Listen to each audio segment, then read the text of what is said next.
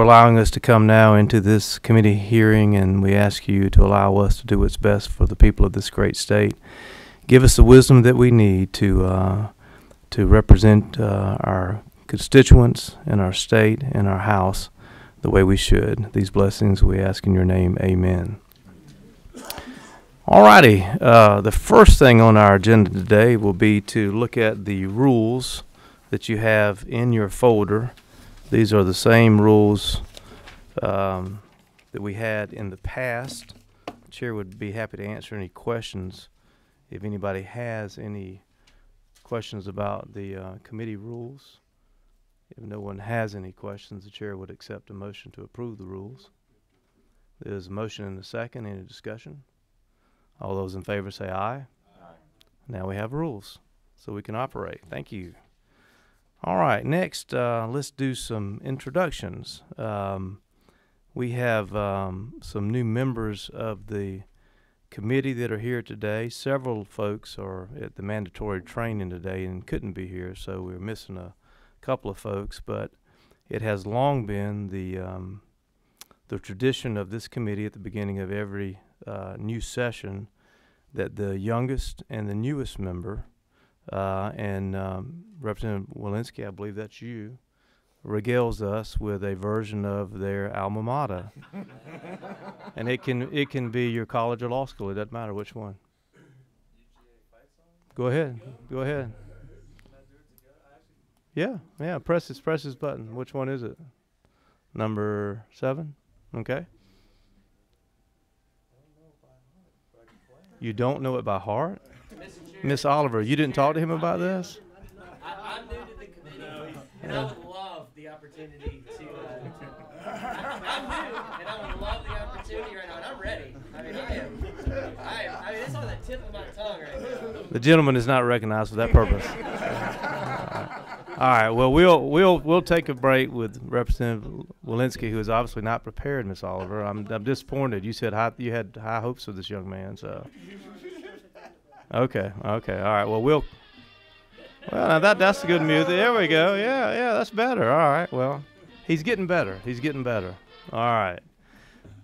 We do welcome all the new members on the committee. Let's just go down the list. Representative Bruce is not with us today, but Representative Bruce has been on this committee since 2002, I believe, when he and I were first elected. Representative F. Strachan, you are new to the committee, although you've been down here numerous times. And just tell us what your district is and tell us where your law practice is. Mr. Chairman, press your button there and I'll turn your mic on. Is it flashing? You number 13 maybe? Not working? All right. Press that one.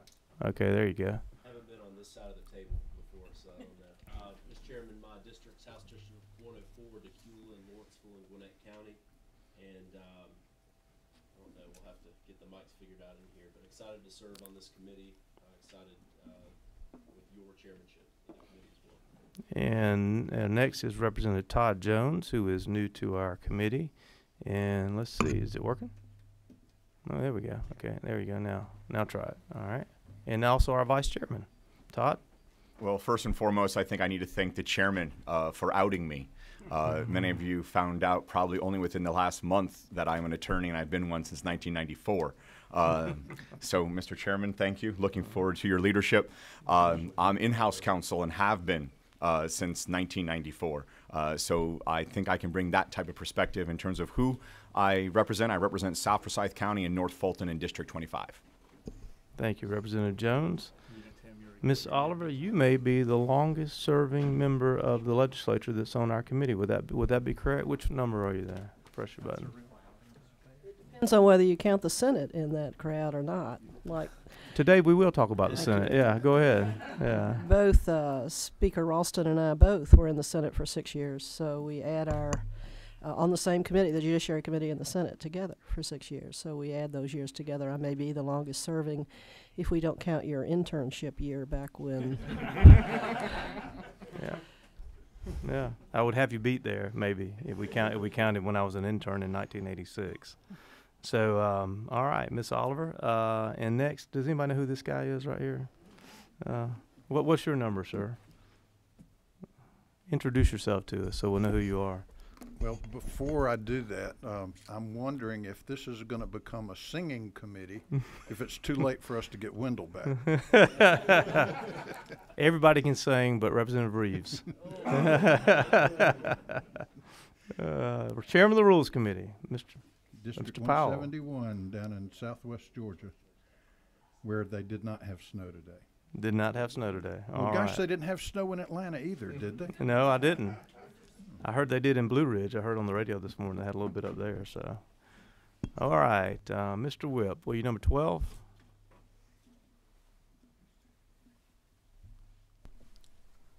Thank you, Mr. Chairman. Trey Kelly, represent House District 16, all of Polk County, a part of Haralson County, part of Bartow County. Honored to get to serve here with Mr. Chairman. All righty, and we'll skip our attorney right now and go to Miss Rich. Miss Rich, press your button there, and we'll recognize you. Go ahead. Okay. Thank you, Mr. Chairman.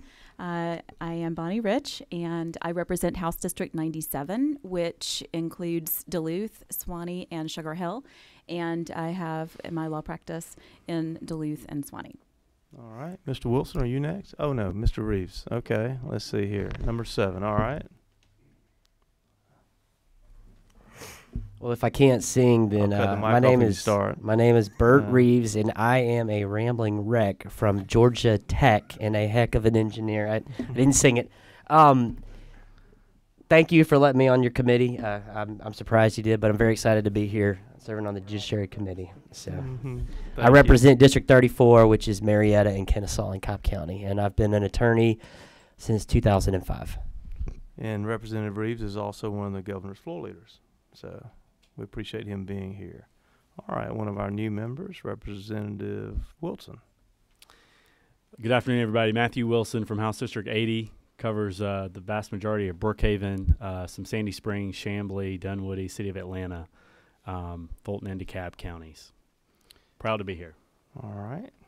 Representative Walensky. Trying to press your mic there. Press the little button and it'll, there you go. Thank you, Chairman. Representative Mike Walensky, House District 79. I'm a fully DeKalb County district, the northwest corner.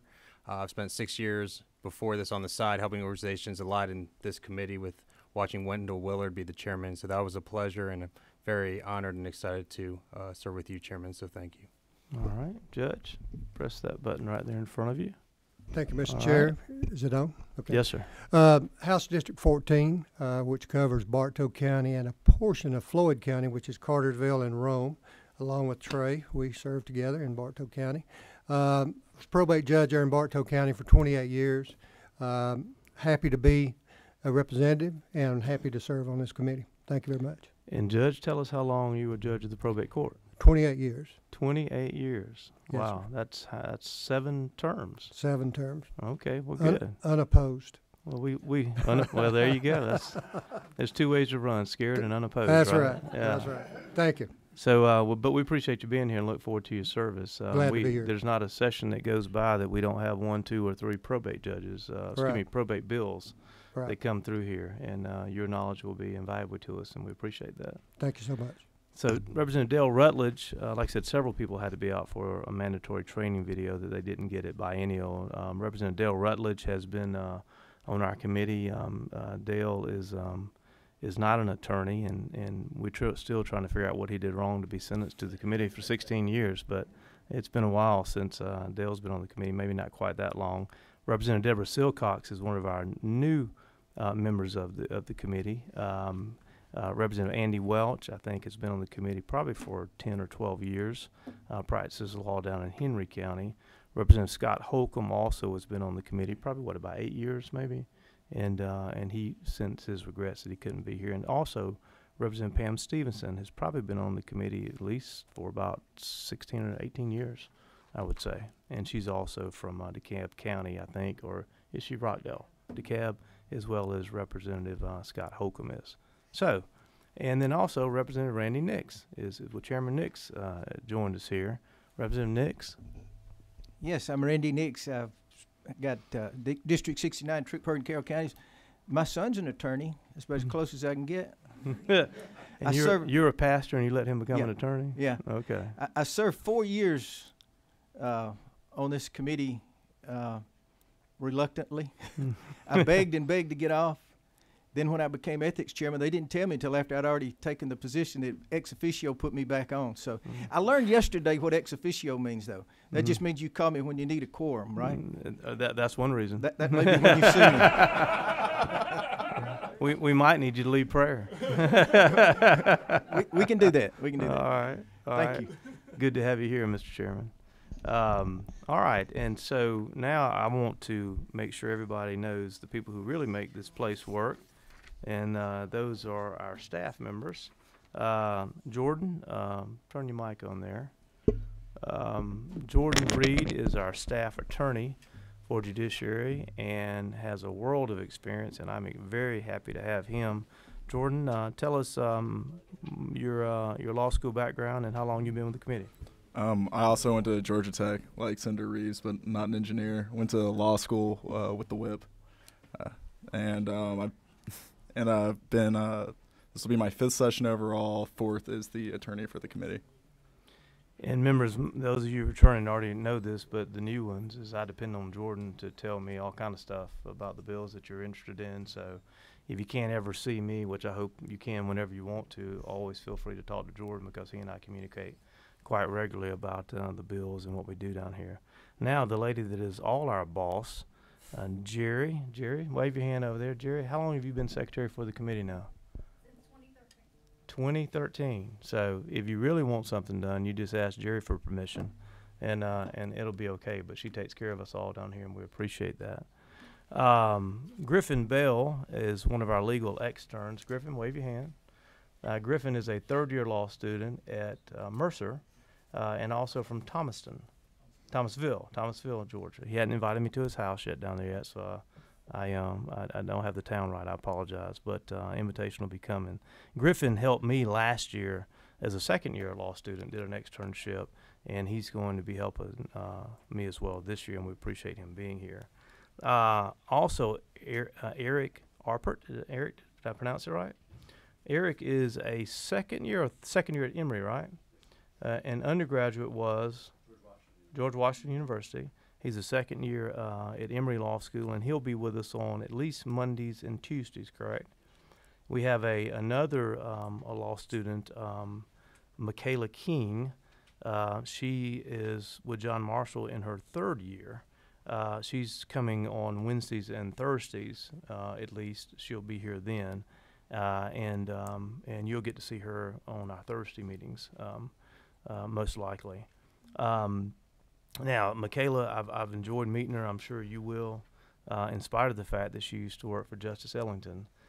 She is an incredible person, and y'all please tell Justice Ellington that we mentioned that about him when he was down here. No, we're looking forward to having her. And then Kayla Mitchell. Is she already gone for the day? She's not here today. Okay. Kayla is our intern. So she is still a college student at West Georgia, and she comes to visit with us from Carrollton every day. And Kayla has the job that I had in 1986 when I was an intern for this committee. So we look forward to seeing Kayla. Did I miss anybody, Jordan? No. You know, if I make a mistake, it's your fault, right? You know that, okay? Just like last year. All right. So we also today, as we usually do, we have some judges with us, and I want to recognize them. We normally have Superior Court judges, committee members come visit with us on a regular basis, and they're a big help to us when we have our deliberations. They don't normally comment on policy issues, but they do help us with procedure issues, which is a lot of what we deal with here, and it's invaluable. Today we have 2 judges from Gwinnett, Judge Hutchinson and Judge Connor. Mr. Abstration, you want to introduce them to us? Thank you, Mr. Chairman. We have our Chief Superior Court Judge, George Hutchinson, with us, and the immediate past Chief Superior Court Judge, Melody Snell Connor, with us today. If y'all could join me in recognizing them. Thank you for being here. Yeah, thank you for coming.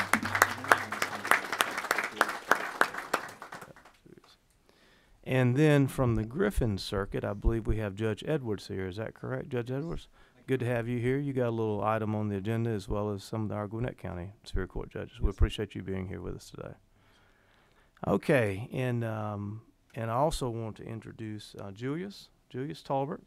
Juice is with the Legislative Council up on the third floor, and he is with us almost every meeting we have in Judiciary. Many of the bills that come through this committee, Julius straws up, and he does a good job for us, and he's here also to keep us straight. So amongst all these lawyers, we might get something right this session, I think. So Julius, thank you for all the work you do for us. All right, the first thing that I want to go to on the agenda is the proposed rules of the Office of State Administrative Hearings. I'm glad Chairman Powell can be with us today because he can shed a little light on this. Because we have so many new members of the committee, this is something that we're not going to take action on today, I don't think, but I wanted you to understand one of our responsibilities. Jordan, why don't you start out by explaining to us the Administrative Procedures Act and the Legislative Committee's responsibilities when the executive agencies adopt different rules and regulations, and then you can tell us what this is. All right. Thank you, Mr. Chairman. Currently, under our code, it requires that the executive branch agencies transmit a notice of adoption, amendment, or repeal of any rule to the General Assembly, specifically through the Office of Legislative Counsel. Any objection to the rule by a standing committee must be issued by the committee prior to the agency's intended action being taken, or they can do it by resolution thereafter. The amount of time to issue an objection before the rule goes into effect is approximately 30 days.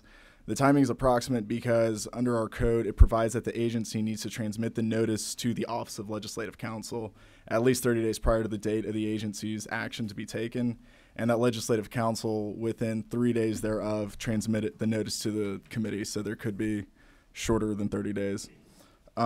Further, within our code, it says if a standing committee to which a notice is assigned filed, and I'm paraphrasing these things, files an objection to a proposed rule and the agency ignores the objection from the committee and adopts the proposed rule anyway, then the rule may be considered to be overridden by resolution of the branch of the General Assembly whose committee adopted the objection. In the event that the resolution is adopted by such branch of the General Assembly, is immediately transmitted to the other branch, meaning that if the House objects, then it is immediately the resolution is immediately transmitted to the Senate for them to either pass or not. If the resolution is adopted by 2/3 of the vote by each branch of the General Assembly, then that rule in question shall be void. It doesn't go to the governor. In the event that the resolution is ratified by less than 2/3 of either branch, then the resolution is transmitted to the governor for his or her approval or veto. In the event of the governor's veto, the rule in question will remain in effect. In the event of the governor's approval, the agency rule in question will be void, meaning the governor approves the resolution that does not agree with the rule. If each standing committee in the House and Senate to which a notice is assigned files an objection to a proposed rule by a 2/3 vote of the members of the committee who were voting members on the 10th day of the current session, then the effectiveness of the agency's rule in question will be delayed until the next legislative session, at which time the agency rule may be considered for override by a resolution introduced by either branch of the General Assembly. If the resolution is adopted by 2/3 of the vote of each branch, then the agency rule in question is also, as discussed earlier, void.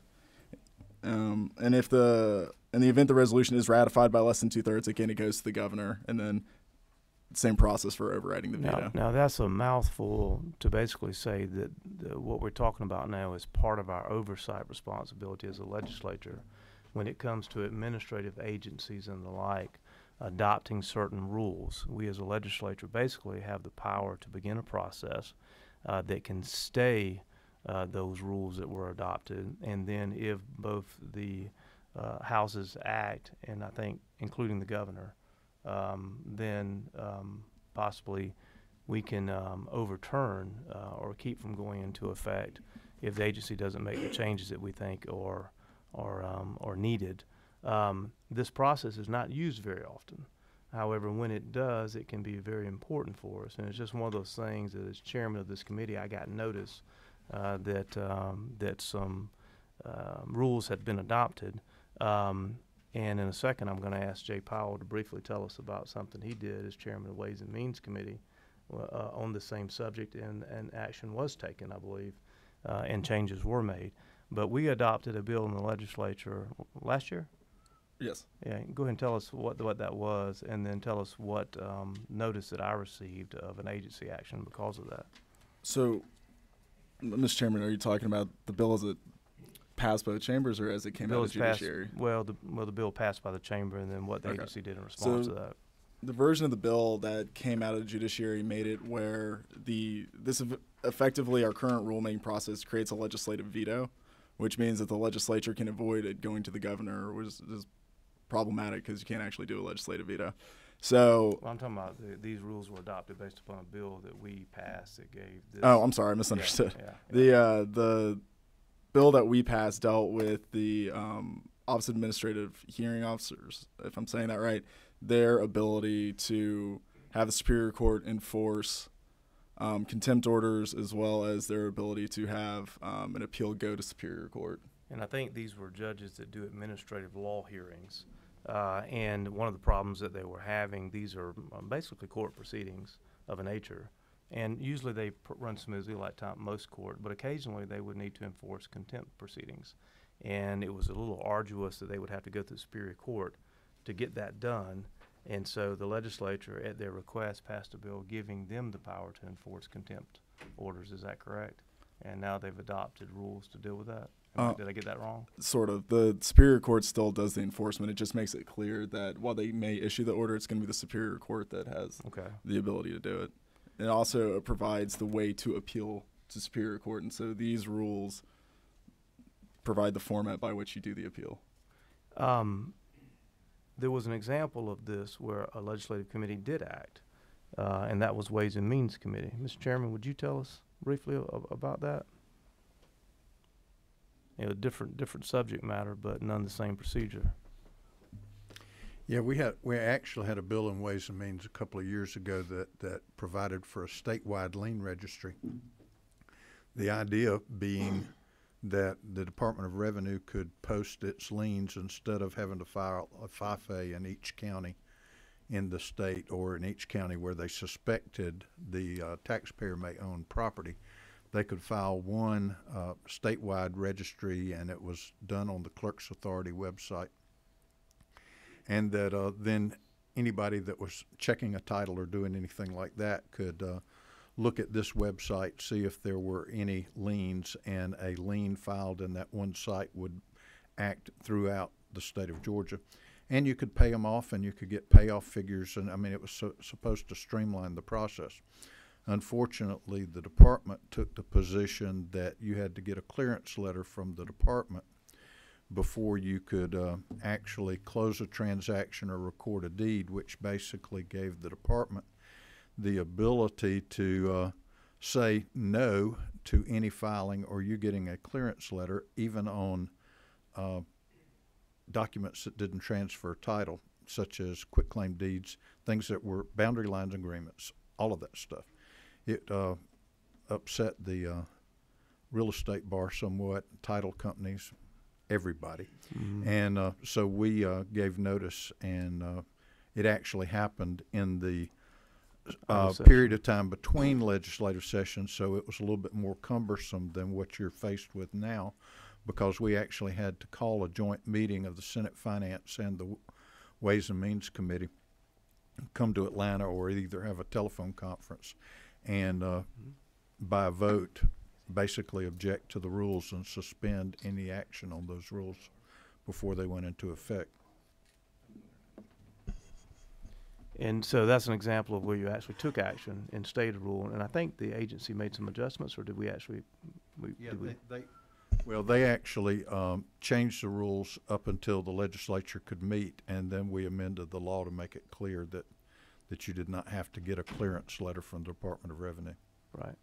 So that's an example of where a committee had to meet and had to take action. As I mentioned when I started, I have no intention for us to act on this because I think the rules that have been adopted are just fine because they pretty much mirror the statute, as I can tell. Ms. Oliver? I remember the OSHA bill, Office of State Hearings bill, and the policies behind that. I used to be a hearing officer under that entity, so I was following it. What I'm trying to figure out is what's new in anything we're talking about now. Well, I actually think we have a couple of people here that might be able to help explain that to us. Yeah.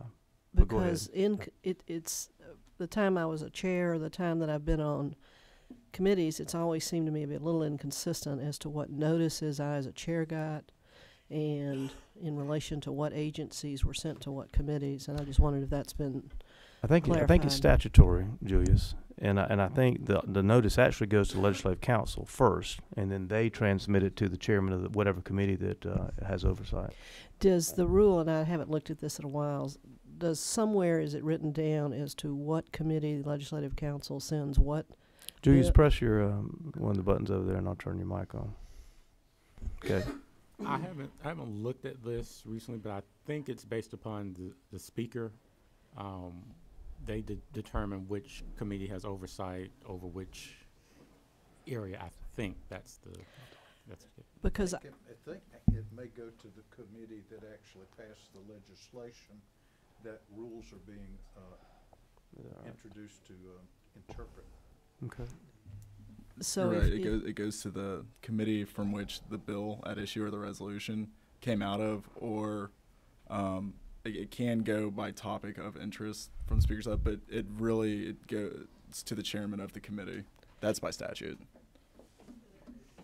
And you can also just have a standing request to the Office of Legislative Counsel, and they can let you know. Representative Oliver. So any bill that Judiciary passes, whether it's a defects bill or a family law bill, would come back, the rule from whatever agency is doing whatever determination by rule would come back to us. And I guess it'd be you, not we, could request, hypothetically, if you wanted to, I want to see all file rules. Right. And I think that's correct. And that is written down in statute and somewhere else about the speaker's determination. I am not sure on that. I mean, I will have to look real quick to find that. Okay.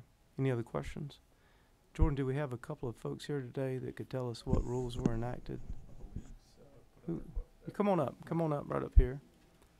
And good to have you. Please introduce yourself. I'm going to see if I can turn the mic on over there for you.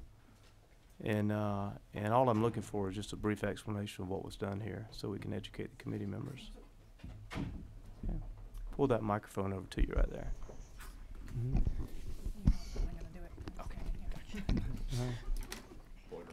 Good afternoon. Thank you for having us. My name is Lisa Boggs. I'm the Chief of Staff and General Counsel with the Office of State Administrative Hearings. I'm Dominic Carrero. I'm Deputy General Counsel at Office of State Administrative Hearings. And I'm Anna Kennedy, an Administrative Law Judge at OSA. So just to start out, to give you just a very brief background, you're probably already familiar, or maybe not so much, with the Office of State Administrative Hearings. The brief description is it's a central panel of administrative law judges that hear a variety of disputes between various state agencies and members of the public. Not every administrative hearing goes to OSA. For example, a workers' comp has its own hearing division, but it runs the gamut from disputes with the Department of Driver Services, with license suspensions, to Department of Natural Resources, to DCH, to public assistance benefits with DHS, so on and so forth. The proposed rules that were submitted to Legislative Council, I believe, earlier this month, arise from legislation that was passed last session, HB 790. HB 790 originally started from Governor Deal's Court Reform Council, which proposed some changes to the Georgia Administrative Procedure Act. And then that bill was passed, and so these rules reflect those changes with some cleanup as well, mainly revising some statutory references that were out of date. Okay. So I just want to give you a brief explanation of part of the function of this committee, and there's an explanation of what I'm going to ask you not to take any action on, because I think it makes sense. But any questions from any of the committee members about that? Anything else?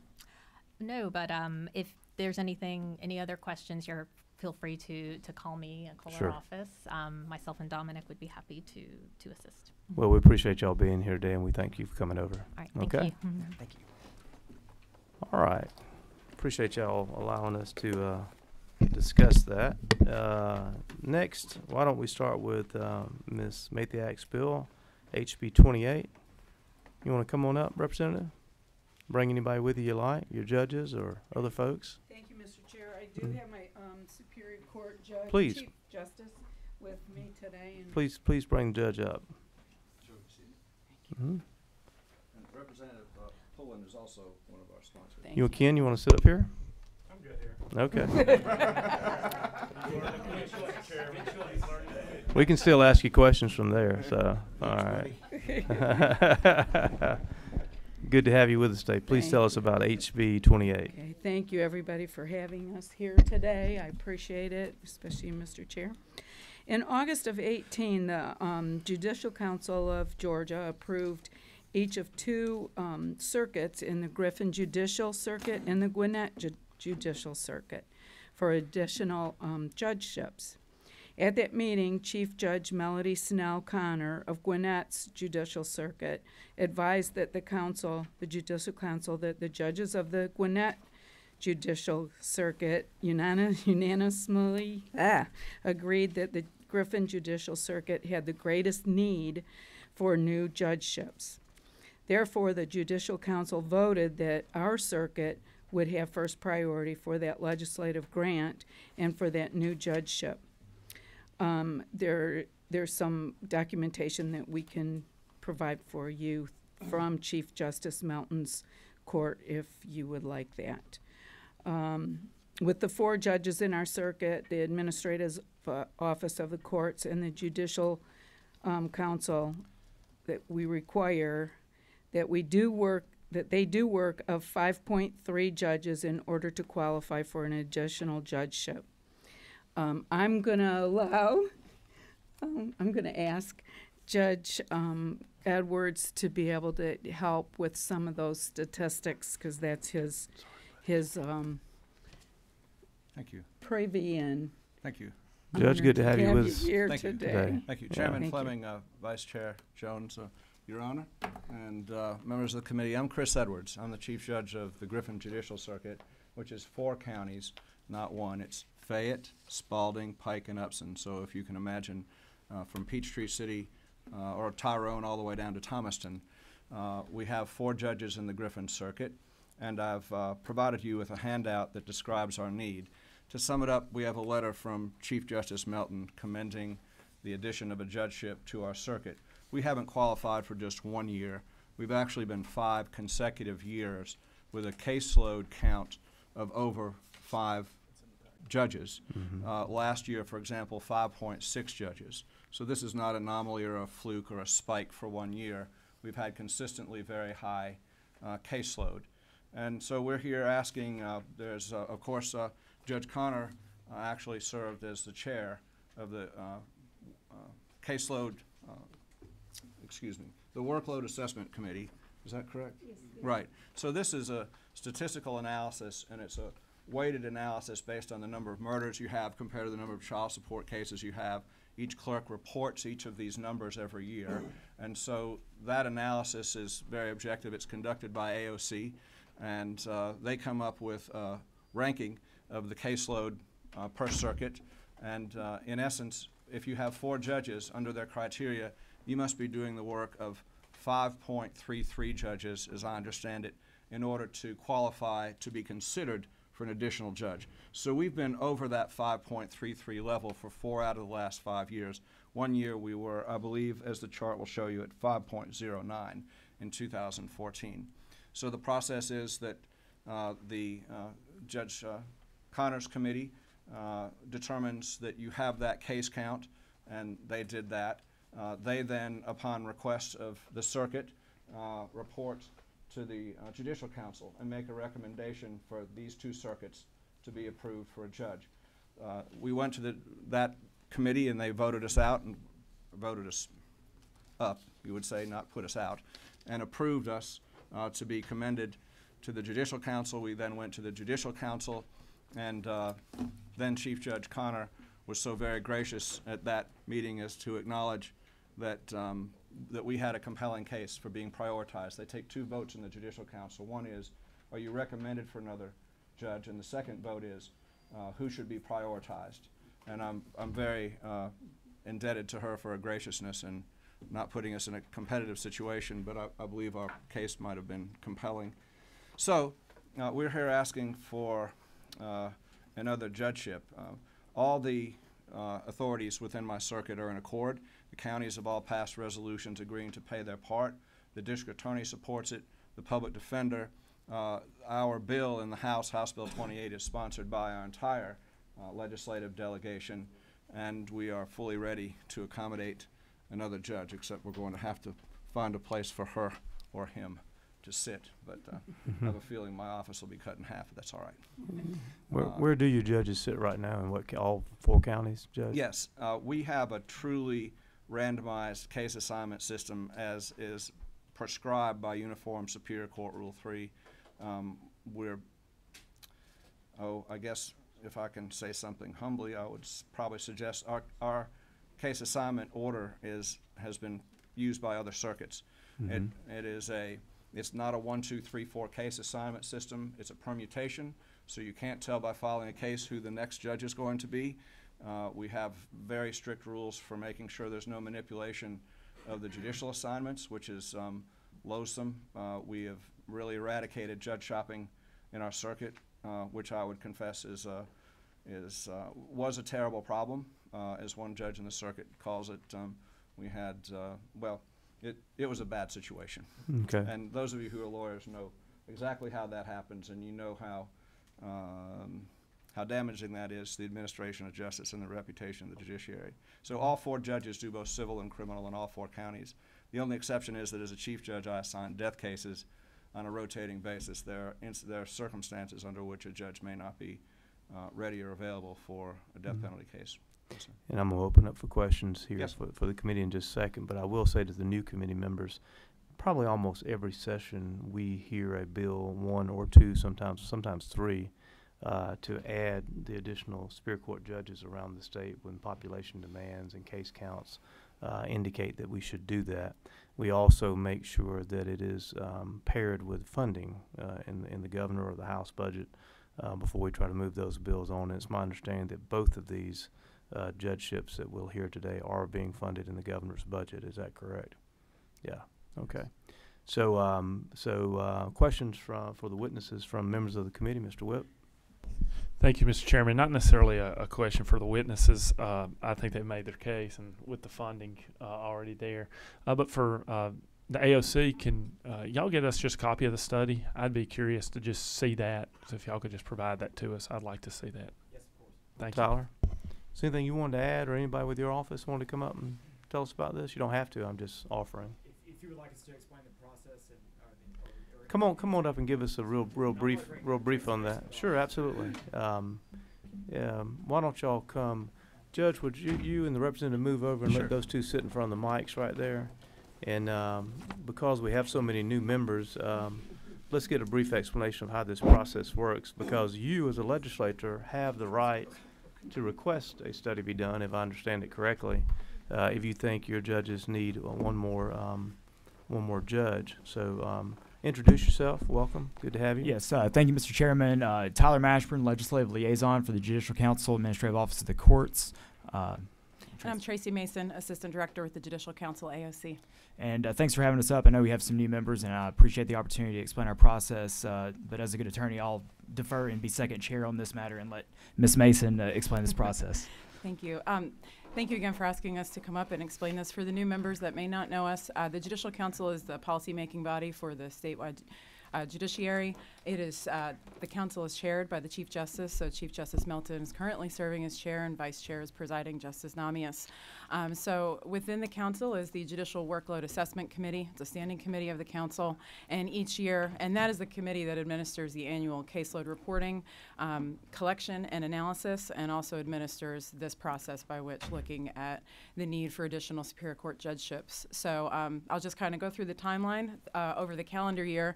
The annual caseload reporting takes place January 1st through March 15th, and that is caseload reporting from all classes of court. So that is the case count data collected through March 15th. April 1st is when the process opens up for courts or judges or legislators to request a study for an additional Superior Court judgeship, and by June 1st, that is when that process closes, and then over the next couple of months, that analysis takes place. So any requests that have been received from a chief judge or other for a request for an additional Superior Court judgeship, the analysis takes place. The Standing Committee on Judicial Workload Assessment hears the results of the analysis for any requesting circuit and chooses whether or not to pass on a recommendation for an additional Superior Court judgeship to the full Judicial Council. Who are the people that can initiate that request? Those requests. You mentioned a judge. Yes. Anyone may request an additional judgeship study. So that we send notification to the governor, General Assembly, Superior Court judges, and District Court administrators no later than April 1st. And so that request may come in from any individual. And so members can request. Okay. Correct. Yes, absolutely. And any time that a request is received, the chief judge of each circuit is notified. So if you have any questions about the process now would be the time to ask, if anybody had any questions. Yes. Representative Welch. Does the process include a process to look at circuits to determine whether or not the number of judges is now in excess due to the reduction in caseload? I do not believe so, no, sir. No. Okay. Any other questions? Got one right here. Representative Lewinsky. Does that look at just Superior Courts or all of the courts when it's requested? So the annual caseload process collects data from each class of court, but this process only applies to Superior Court judgeships. Any other questions by members of the committee? Absolutely. Press the button right here and I'll turn your microphone. Judge Edwards mentioned that all 4 counties had basically agreed to do their pro rata share. Is that something that is within your process, or is that something that is handled outside, and then you're basically going to the controlling counties that control the money? That is outside the Judicial Council process. We look at the data and the analysis. Anything to do with funding would be outside. Recommendation. Thank you. Correct. And my suggestion, Judge, is you get your county commissioners lined up and let them know what you need and get them behind the request. Is that right? They've all passed resolutions. Yeah. And that's something before the legislative delegation really wants to jump in and support it. They want to make sure the county commissions want to pay their share of the bill, which in a circuit like ours comes under $100,000. Okay. So they were all delighted to have the benefit of the additional help with trying the cases. Absolutely. Yes, sir. So Okay. That's done, yes, sir. Any other questions from members of the committee of either one of these 2 witnesses or the representative or judge? All right. Thank y'all. We appreciate you being here today. I don't think we have, Jordan, anybody signed up, do we? No. Okay. So, you've heard the testimony and the need for this judgeship on House Bill 28. Is there a motion? Do pass, Mr. Chairman. There's a motion do pass. There's a second. Is there any discussion? Hearing none, all those in favor say aye. Aye. Any opposed? The bill passes on the rules, Mr. Chairman. Good luck. You're very welcome. Judge, thank you for being here with Judge. Yes, please. Okay, Judge. Thank you for coming today. Oh, congratulations. Congratulations. Appreciate y'all being here today. Thank you very much. Okay, Representative Efstration, I think you have a judicial bill for us here today too, do you not? House Bill 21? Yes, sir. Go ahead and press the button. If you sit up here at the table, you can make a motion to table. Seriously, why don't you come right around down the corner? Okay, all right. Representative Efstration, why don't you tell us about House Bill 21? Well, thank you, Mr. Chairman. Thank you, members of the committee. I'll be succinct. I'll try not to rehash some of what we covered previously, but I submitted a letter from the Chief Justice Melton, concerning the needs that were referenced with the Griffin Judicial Circuit and then the Gwinnett Judicial Circuit from the data-driven study conducted by AOC, and you all can review that letter. It's in your folders. Additionally, as was discussed, the Gwinnett Judicial Circuit's a one-county circuit, and we have a letter from the commission chair detailing the support that the local government has for the request that you're reviewing here today. Certainly, House Bill 21 is a bipartisan measure with the chairman of the Gwinnett delegation supporting the measure as the second signer. Gwinnett currently is approaching 1 million in population. We have significant needs in our judicial system. We're well renowned. I'm very proud to say, and it's due to the outstanding work of our judicial officials and staff at our courthouse. We're well renowned for being a very efficient place where cases are moved and residents have their needs met in the judicial system. So the 11th Superior Court Judge request is made in that vein. We are expanding our courthouse currently, and there's a new wing being built on the courthouse. The governor would have the ability to appoint this new judge to begin service in January of 2020, and there will be space available at that time. I know the space question was discussed, so chambers, courtrooms, staff area, as well as for the DA's office and for other support staff. We have a independent public defender opt-out circumstance, but all support staff necessary has been contemplated and can be accommodated here with this request. And so, Mr. Chairman, we do have witnesses available for the committee today just as necessary, but I'd submit that with the vetting that's been done and with the much of the great testimony that was already offered with respect to the Griffin Circuit, would ask for the committee's favorable consideration. I'm happy to answer any questions. Thank you, Mr. Efstration. I know that I was looking, for example, on page 3, line 59. The Chief Judge of the Gwinnett Judicial Circuit shall be elected from among the judges by a majority vote of the total number of judges voting. I'm sure that's currently how the Chief Judge is selected, correct? Why don't y'all just come on up, judges? You came all the way down here. We might as well let you come up to the mic there for a second. And I guess, Legislative Council, the reason we restate that is because we're only changing a number on line 18, and all the rest of this is current law, correct? So really all the bill does is change one number on line 18 and restates the current law on how everything else works in the circuit right now. Okay. Judges, please introduce yourself, and happy to have you here today. Well, thank you very much. We certainly appreciate the opportunity to appear in front of the committee. My name's George Hutchinson. I am the Chief Superior Court Judge in Gwinnett County, and Judge Connor, who you've heard some about already, is my immediate predecessor. I'm certainly glad to have her here with us today. I want to start out by thanking Representative Efstration and all the co-sponsors of this bill. I want to also thank him for the very kind words. We're very proud of what it is that we do in Gwinnett. We think we've got a great circuit and a great group of judges, and we think that we do terrific things for the community that we serve. We currently have 10 Superior Court judges. We are asking for an 11th. The last Superior Court judgeship was added back in 2008. That's when it became effective, so it would have been approved by the legislature in 2007. So roughly 12 years ago at this point in time. And of course, over that time, Gwinnett has changed. Everybody anecdotally, I think, probably that has to drive northbound on 85 can probably attest to that without a whole lot of numbers being thrown around. But best estimates from our county is that we've added over 200,000 people in that period of time.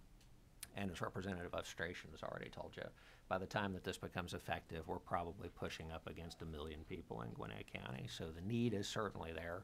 We certainly appreciate the support that we've gotten from a variety of different organizations and people, not the least of which, of course, is our county. As you've heard, Charlotte Nash, our chairman, has looked at this. We communicate very well with our commissioners. We're proud of that relationship. They're aware of this request and support it. They are prepared to support it financially as well. A couple of things that are important to them. The timing of when this would become effective is important to them in terms of being able to prepare in a budget perspective, and of course to make sure that we have the space available to actually run those courtrooms whenever it's hopefully approved by this body and signed off on by the governor. As you've heard, the Judicial Council also supports it. I won't go through that process. You've heard a lot about that, but obviously the numbers justify the request, and just again, anecdotally, the feel around the courthouse is that we would certainly appreciate the assistance of an additional judge to help us manage the various cases that we've got. One of the things that we did differently that I'm not sure that many others have done is we actually commissioned a study by the National Center for State Courts. They did a study of our circuit in 2015. It's a time and motion study. They actually came in, spent a good deal of time with us. Judge Connor was the chief at that time. Did an analysis of need and the amount of work that judges put into actually accomplishing what it is that we do on a day-to-day basis. Boiling it down to the bottom line, essentially they said that our workload and the things that we did justified about 16.49 judges. So we feel as though we do a very good job of managing the caseload that we have, but we certainly feel as though having an 11th judge would be a tremendous assistance to us.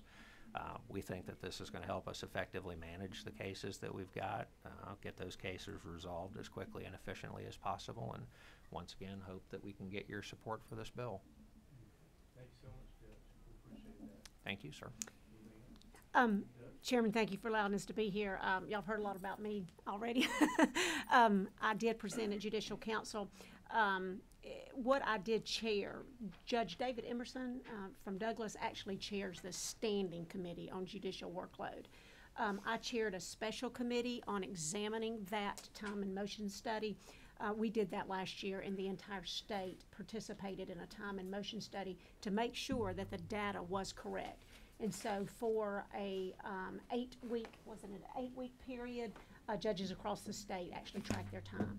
We did include state court judges in that time and motion study. So going forward now, state court judges will have the opportunity to have access to these time and motion studies as they make presentations to county commissions statewide seeking to have new state court judges.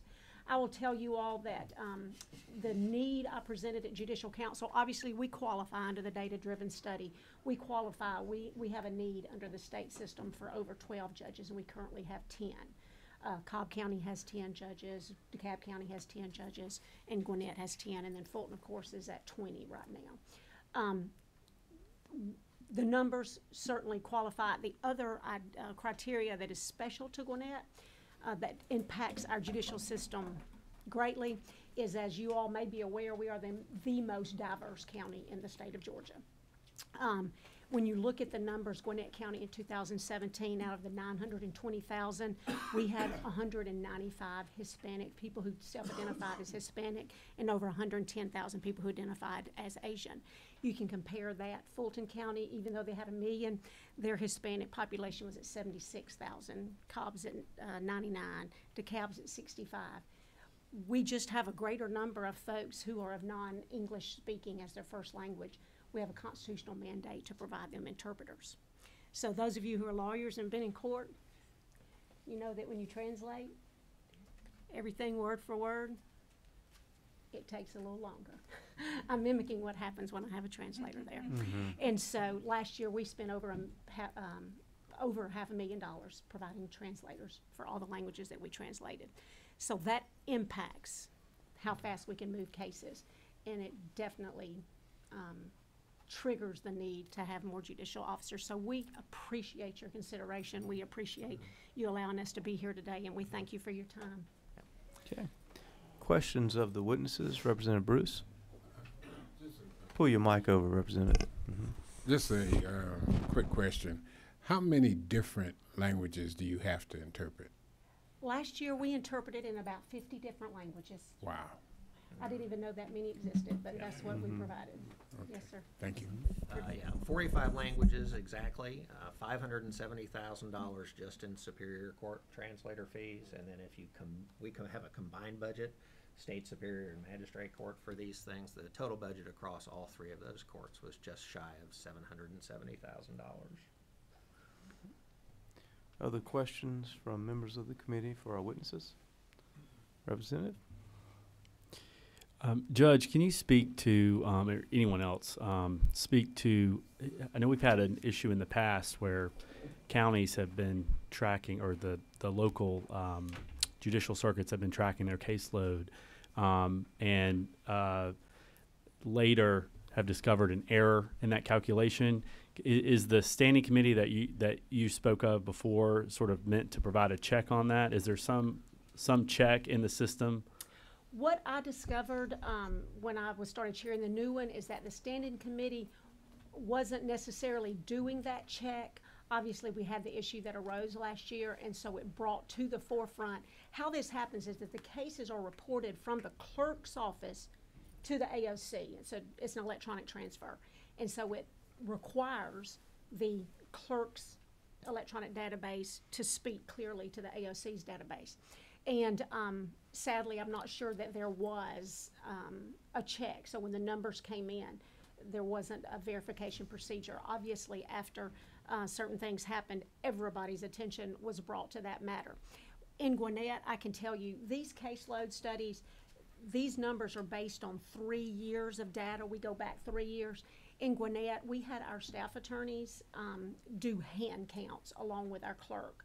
We have a little more sophisticated database that's our clerk's operating system, but just to be sure and to give us confidence when we came up here to the legislature and asked for a new judge and told you this is what our numbers, we did a hand count of some civil cases in years past, and then we did a hand count of all the felony cases to ensure that when the clerk reported that we had this many hundred serious felonies, this many hundred regular felonies, that we had confidence and faith in that. And so to answer your question, no, that standing committee is not auditing that, but I think every court now that is doing that are doing self-audits through their judges and their clerk's office to ensure that this data is correct. It's important we understand that. Any further questions of our witnesses from members of the committee? Okay. We certainly, judges, appreciate y'all being here with us today. Thank you so much for coming down. Appreciate your time. Absolutely. Thank you. Representative Estration, did you have anyone else that you wanted to call up? No, sir. I just asked for the committee's favorable consideration. If there are any questions, please let me know. Thank you. Okay, if we have no further, Representative Welch, did you have a question? There is a motion and a second to approve House Bill 21. Is there any discussion? Hearing none, all those in favor say aye. Aye. Any opposed? House Bill 21 is passed and moves on to rules. Thank That will conclude our agenda for today. I appreciate you all being here, and see you later.